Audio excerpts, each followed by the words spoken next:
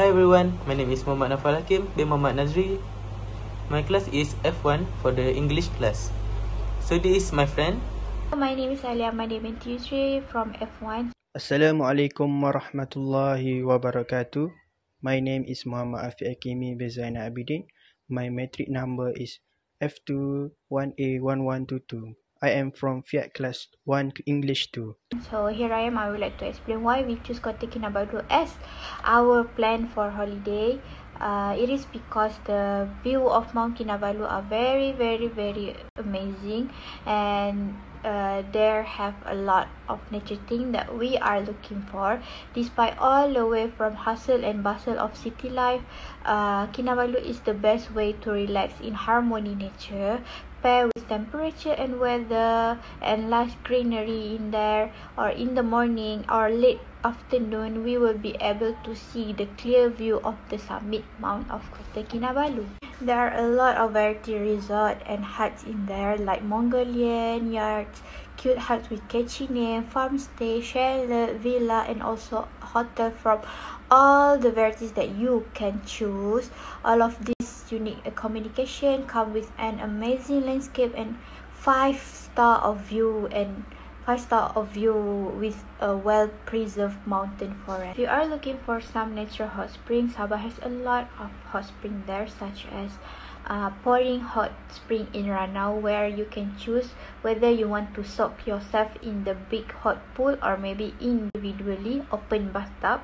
But you don't have to worry, because the water from the individually bathtub is also came from the natural hot spring, despite the tub being man-made. Kota Kinabalu also a home for the world's largest flower, which is Rafflesia. Out of 55 from species of Rafflesia, 9 of them are found in the Borneo, where Mount Kinabalu stands proudly of them. If you are a beginner hiker looking for some casual nature stroll with your friends, there is still got a place for you to go hiking at your own pace. For climber, you will get offer with 2 climbing trails that would normally take you around 2 days to reach the low peak, which is the highest point of Mount Kinabalu. So we would like to go to the Sabah in about 4 days and 3 nights. It is not too long and not too short. So for the first day, in the morning, we will go to the floating house at Kampung Air. On the afternoon, we will go to the Tamparuli Bridge. And the evening, we will go to the Kota Beluk to see the highest mountain in the Southeast Asia, which is Gunung Kinabalu. Alright, for the second day, in the morning, we will go to the Kota Kinabalu War Memorial at Kundasang. On there has many history about the Kundasang and the Australia. So in the afternoon, we will go to the Sabah Tea at Ranau, and the evening we will go to the Desert Dairy Farm at Masilau. So on the third day, in the morning, we will go to the Pulau Manukan and Pulau Mamuti, which is on the evening. We will see the very beautiful sunset at that time, and we will go to the dinner at the Gerai Anjong Kasih Adinda, which is they have many lobster and any other seafood on there, which is fresh from the sea.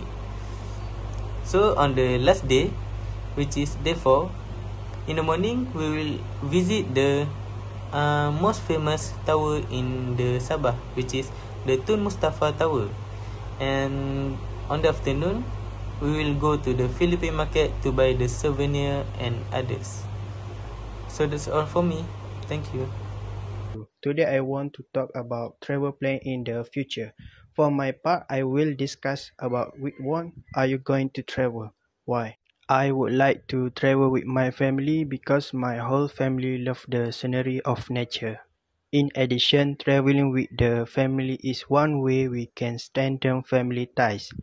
This way, the family members can take this opportunity to gather with the family. This method is great for family members who are always busy working and busy with daily activities and have no time to be with family. Not only that, all family members can get the same new experience as trying something that cannot or has never been done in their own state. Getting the same experience together means doing the same thing together. This way we add to the fun and excitement of being spent together while traveling. Next, they can also get to know or learn about the state visited. If we learn about other states in more depth, our knowledge and insight also increase. That way we can also share experiences with other people. We also will not be left behind if friends, relatives chat about the state, let alone its privileges. Finally, the benefit of traveling with family, we can release stress and calm our minds.